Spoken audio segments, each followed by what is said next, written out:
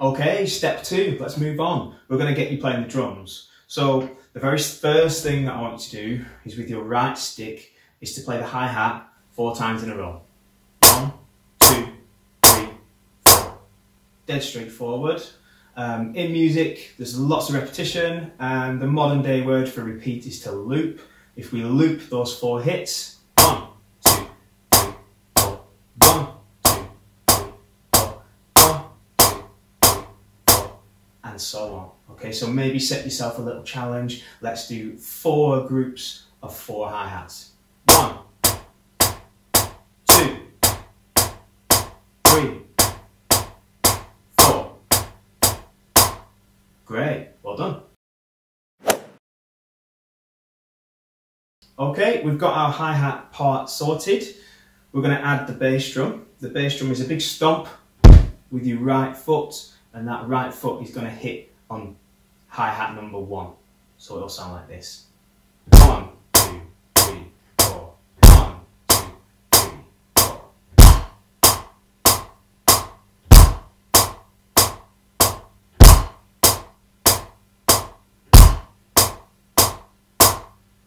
Make sure that your right hand and your right foot happen at the same time.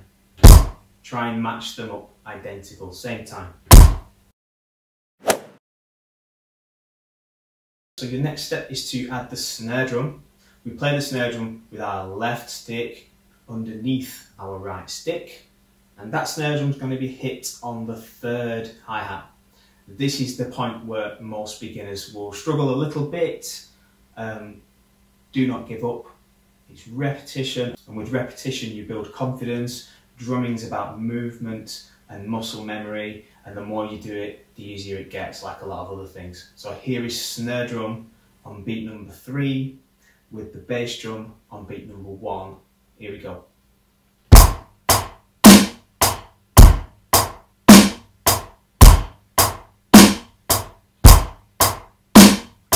1, 2, 3, 4. 1, 2, 3, 4. 1, 2, 3, 4. Great. So that's what a lot of drummers will call a basic rock pattern. But you'll hear it in so many songs, so many songs.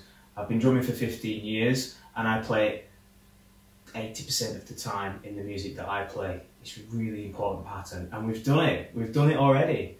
This is a pattern that will get you playing drums with a band, with other musicians, and now you've learnt it and now you can play it, you'll hear it in lots of other songs. So well done.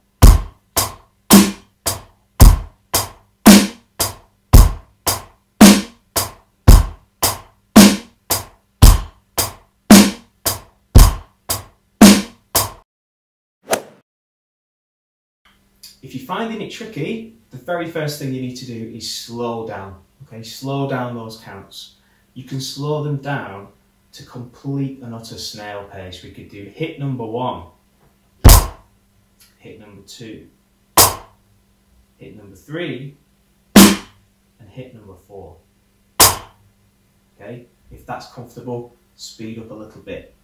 If you find that you've picked it up quite quickly, then you can experiment with different speeds. So a nice comfortable speed is something like this. And something a little more challenging, maybe we can speed it up to this.